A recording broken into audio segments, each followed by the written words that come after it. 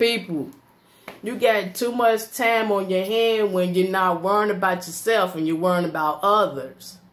You got too much time on your hand. You don't have a life. The signs of not having a life is when you don't have time to take care of you because you find the time to worry about other people. You a person who dip in everybody else's business, who you put your nose in everybody else's conversation.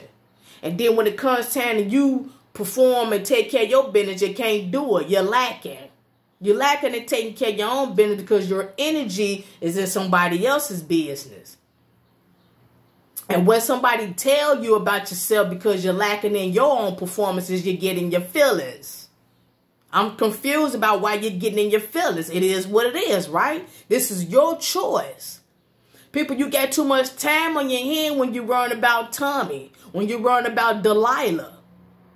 You're not Yeshua HaMashiach. You've died for no one. You've died for no one.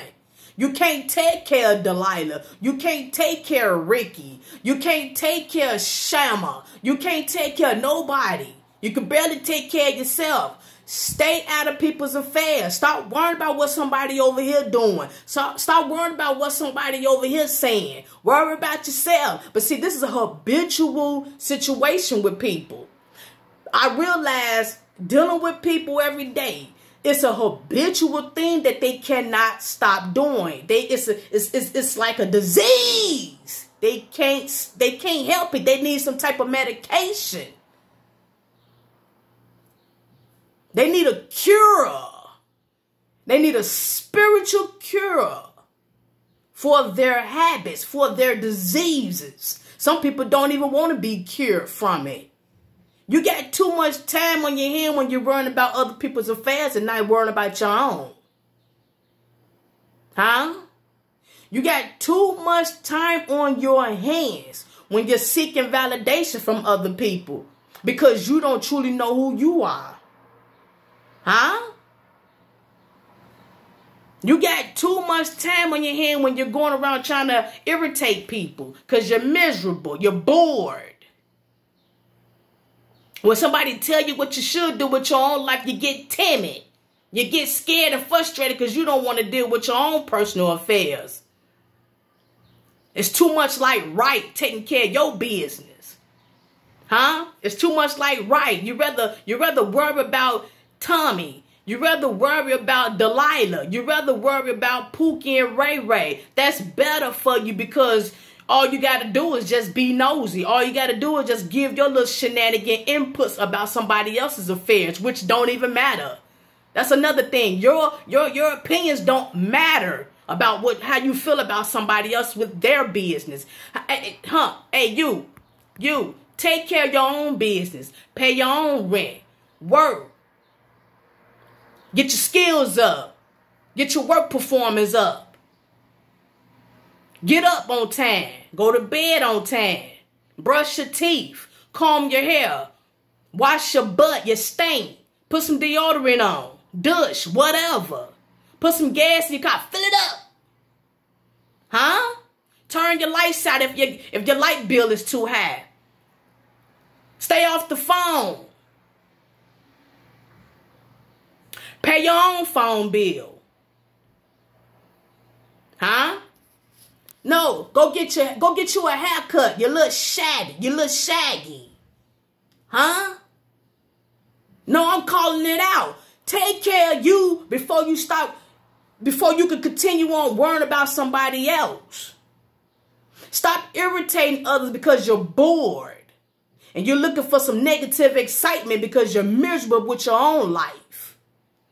People, you got too much time on your hand when you're irritating other people who's trying to do things in life, who's trying to be motivated by being around positive people, but you're squeezing on in trying to throw your negative shade about it because you're miserable. And you get mad when positive people don't want to have nothing to do with you. You look stupid because you don't know how to hold a decent conversation. Why ain't nobody talking to me? Because you don't know how to talk to people. You don't know how to hold a decent conversation. I'm tired of people in their 40s and 50s that don't know how to talk to another 40 or 50-year-old, but know how to talk with a 20-year-old. Know how to talk with an 18-year-old. Got a whole lot in common with an 18. What 50-some-year-olds got something in common with an 18-year-old? Tell me right now. Leave your comments below.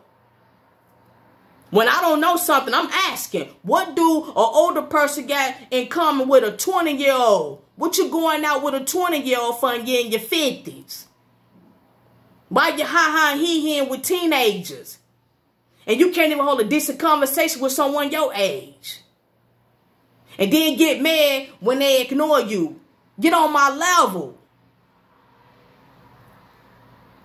It ain't about being better than somebody. It's about being wise. I like to be around wise people, not fools. Don't get mad at me because I'm not going to continue on the conversation when you decide to detour your conversation with talking about Tommy and Larry and Bobo and Felicia and them. I don't care about none of them. Why you care? I don't care about none of them. I don't care about your inputs about none of them. You can't do nothing for them. Why you worrying about them? Why you always talking about this person? If you like that person, go holler at them. You like her, go holler at her. Why you always talking about this and that and the other? Why you always talking to the next person about somebody else? Go talk to the person who you have you feel about them. Go talk to them. Don't tell me about how you feel about somebody. I don't care. You got too much time on your hand when you're worrying about somebody else. You got too much time on your hand when you get mad because somebody that's your age don't want to hold a decent conversation with you because you don't know how to return it. You don't know how to return a decent conversation back. You got too much time on your hands when you're always negative, when you're always mad, when you're sensitive.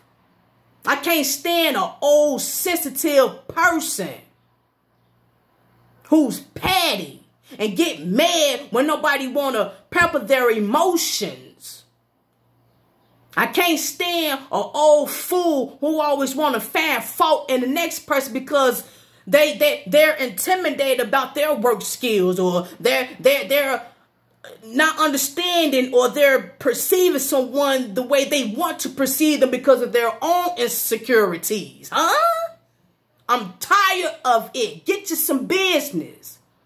I want to talk to those who have a life. I want to talk to those. I want to deal with those who got wisdom. I'm tired of fools. I'm tired of dealing with fools. Young, old, whatever. I'm tired of dealing with fools. Miserable fools. Get on my level. I'm tired of it. That's the reason why I have no problem. I have all the courage in the world to travel by myself. That's why. Where you at? Where you at? Get on my level.